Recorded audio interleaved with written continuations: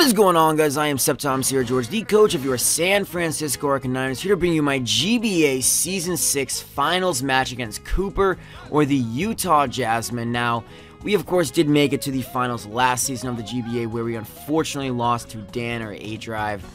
And now, guys, we're here, and before I get into it, I just want to say thank you guys for the immense support I've gotten over this season of the GBA.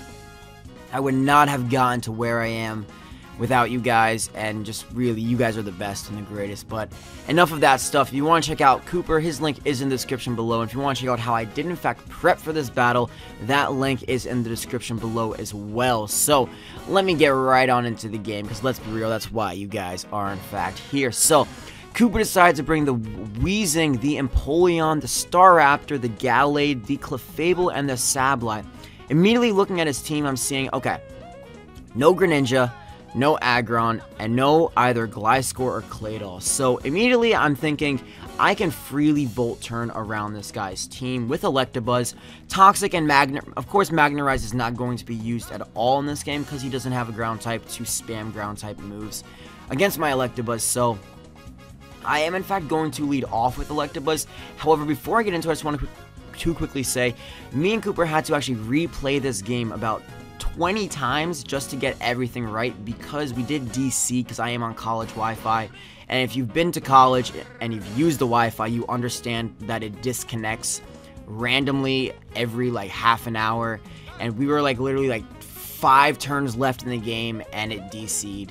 So we had to replay it about 20 times to get this right, and yeah, but without further ado, let's get right on into this. So I do decide right here that I am in fact going to lead off with my Electabuzz, just because I can freely Volt Switch around his team. His fastest thing on his team is in fact the Mega Gallade. However, Mega Gallade is not able to outspeed Electabuzz before it Mega Evolves. So he in fact leads off with his Sableye turn 1, and I lead off with my Electabuzz. So immediately I'm like, you know what, let's not Volt Switch.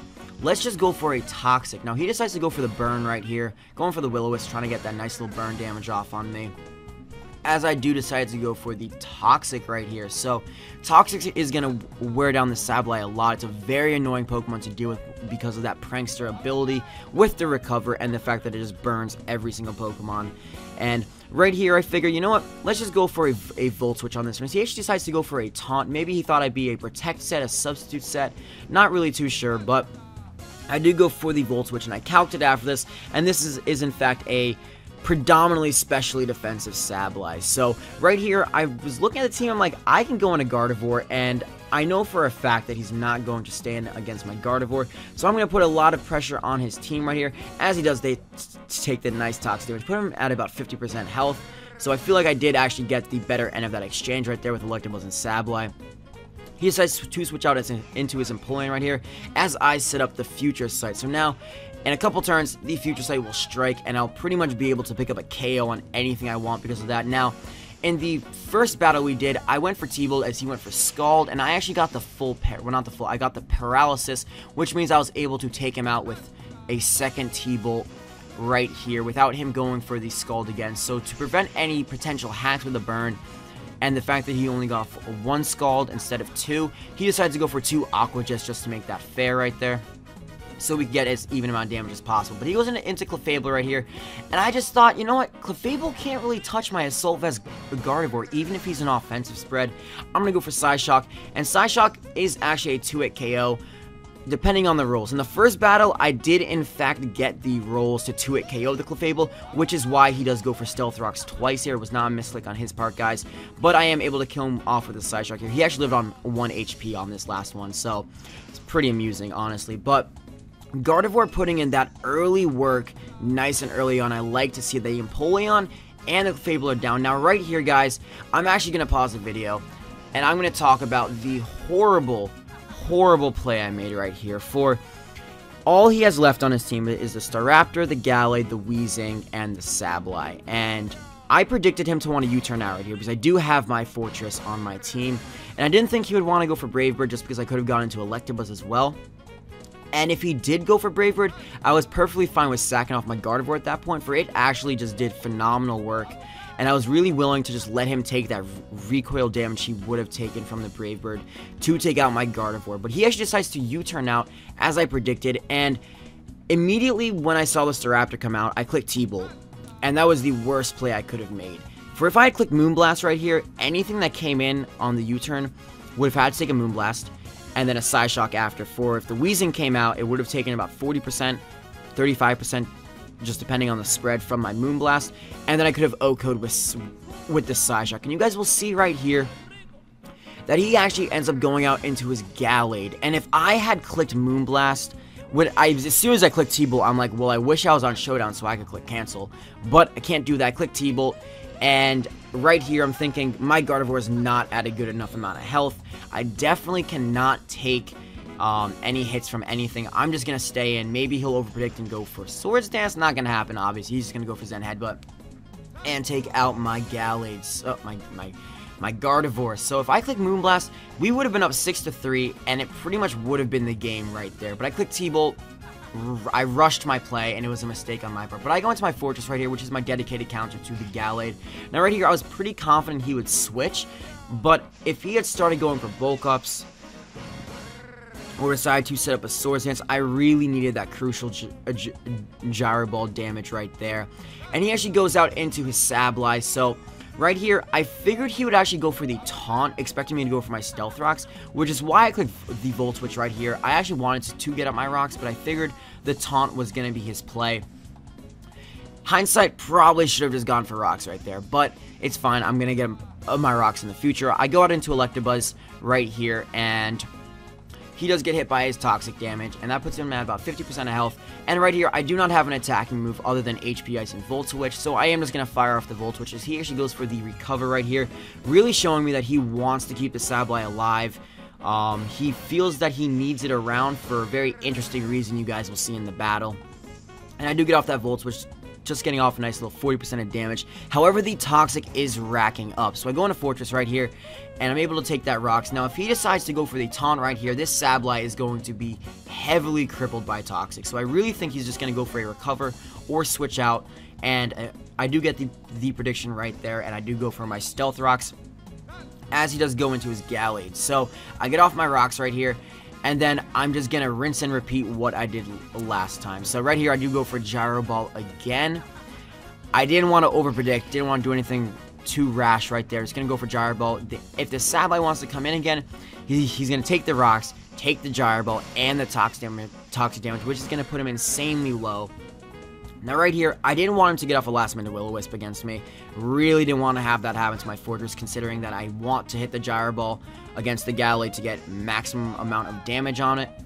And I do switch out into Electabuzz right here, expecting the Will-O-Wisp. He actually decides to recover, so he really wants to keep the Sableye alive for some strange reason. But right here, he is going to hit by Toxic, and then he is going to, in fact, recover up again, knowing that I'm probably just going to Volt Switch, so he's just going to try to get as much health back as possible so that he can see what I want to go into. He does go for the Recover, going to get pretty much back up to full, and I'm going to fire off that Volt Switch. Now the Toxic damage is racking up, but at this point I'm thinking I need to go into Infernape. I'm not getting anywhere with my Fortress coming out again, so I'm going to go out into Infernape right here, because I do have the Fire Blast, and from half, I am able to OHKO pretty much any variant of Sableye, even if it's max specially defensive. He does, in fact, go for the Trick, though, right here, as he reveals to be a Lagging Tail variant. So this was actually really cool on his part. I really give him props for that, because this heavily cripples my Infernape. I am not able to outspeed anything on his team anymore, but I did calc the damage from the Staraptor. It is, in fact, a Choice Scarf set, and the Gallade does outspeed me anyway. Now, right here, I was looking at the amount of health he had, and I decided to sack off my Infernape and go for the Vacuum Wave. Now, the reason I went for Vacuum Wave right here is because right at that amount of damage, at -1, a Scald from a no investment Manaphy is actually able to possibly take out the Gallade right there. So it would probably be like a 50-50 chance, but if he wanted to get any damage off on my Manaphy, he would have to go for Close Combat, which would put him in range of my Scald. So I do go for the Scald right here, not going to overpredict or anything like that, as he decides to switch out into his Weezing. Now right here is where we actually de-seed, right after this Scald. And I got the burn probably 3 times when we were trying to recreate the game. I do not get the burn right here. And I looked at Weezing's possible moves about 20 times going into this turn. And I realized his only thing he could do to me is either Pain Split, Explosion, T-Bolt, or Clear Smog. And I didn't think he would go for Clear Smog. I didn't think he'd want to burn me or anything. So I set up the Tail Globe. He does go for the T-Bolt, but I am a max HP, max defensive Manaphy. That obviously the defense does not matter. But the max HP allows me to take that hit, and then I am able to OHKO the Weezing right up here with the Scald, right as soon as he gets his Black Sludge. So I do OHKO the Weezing with the Scald here, as Manaphy is able to take that thing out. And now all he has left is the Staraptor and the Mega Gallade. And the Mega Gallade is, in fact, going to be his choice right here. For he actually decided to run the Leaf Blade on his Mega Gallade, as you see him come out right now. We are able to, of course, take him off from that range, but he does have the Leaf Blade, which means he does have the high critical hit chance.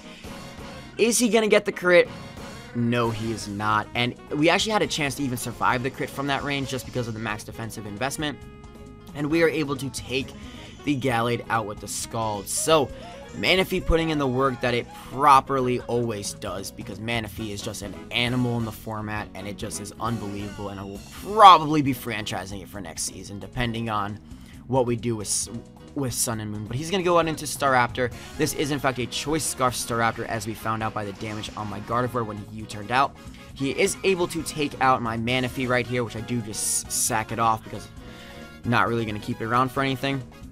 And right here, I go out into my Fortress. Now, if he crit my Fortress right here, it was actually game for him. I don't believe he would have taken enough recoil to be able to take himself out. But you guys see, I'm able to survive the Brave Bird with my Fortress, go for the Gyro Ball, and we are able to defeat Kooper, the Utah Jasmine, in the finals of GBA Season 6, and become the Season 6 champions, guys. So, yep, I don't even believe it. After this battle, I was just in shock. So it's an adrenaline rush after I won this game. I was extremely happy, extremely confused, and I was just like, holy shit, I actually won the GBA.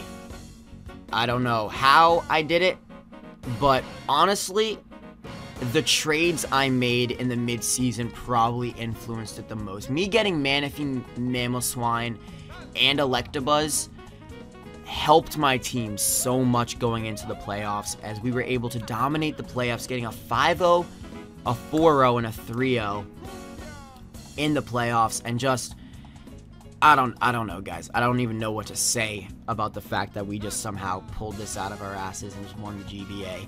I want to give a huge thank you to really all of my subscribers, all of the fans of the Arcaniners, the entire Arcaniners Nation, guys. You guys really made this GBA season what it was, and I really would not have made it this far without your constant support.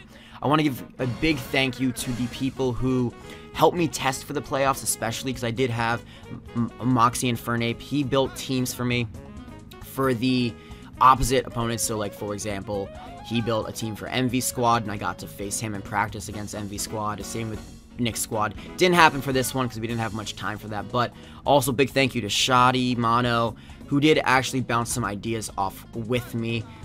Huge thanks to everyone who's recorded for me over this season. I do not have a capture card, guys, which is why I don't do live narrations. All of my narrations are post-comms. I would love to do lives. I would have loved to record this live, but of course I do not have the capabilities or the software to do that. So huge thank you to everyone who's recorded for me. You know who you are, and big thank you to everyone who's genned for me as well this whole season, guys. It's been a hell of a season, and we have somehow come out on top in the most competitive GBA season yet, and it's only going to get better from here, guys. We are, of course, returning for GBA Season 7.